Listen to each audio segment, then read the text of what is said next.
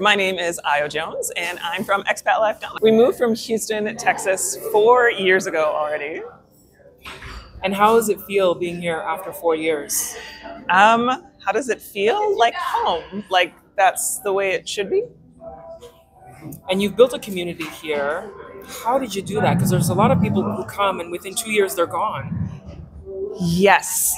I think the part about building community was not only about finding other people to share our journey with, but also make sure that we continue to have connections and feel like we were with people who understood what this process was like and could commiserate a little bit and make it feel like having the emotions that came along with moving was normal. So what would you say overall about moving to Ghana? Overall, have a plan.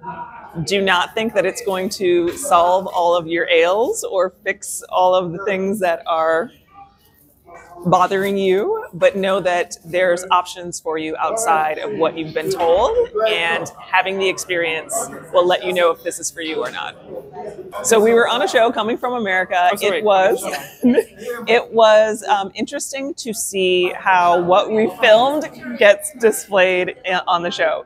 And so we're still seeing what the journey is like, but watching the other families navigate through their own journeys, I'm very thankful not only that Tony and I were able to do the things we did the way we did them, but that we've built a community so that people who come after us don't have to feel like they're doing it alone, or they don't know what to anticipate, or that they don't have a touchstone. So hopefully, I think the biggest takeaway is if you come here with some connection, you'll be more successful, and hopefully we've provided that as best we can.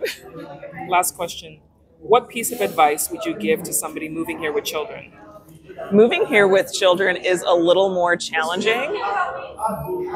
I don't know that there is a right answer for what the process is supposed to look like, but my kids enjoy a kind of life that we could not find in the States. And even though there are sacrifices in that for their lifestyle, there's something about being here that allows them to grow in a way that can't be replicated in their American way of life. So coming with kids, it's worth it if you can make it all work and keep your kids connected and grounded.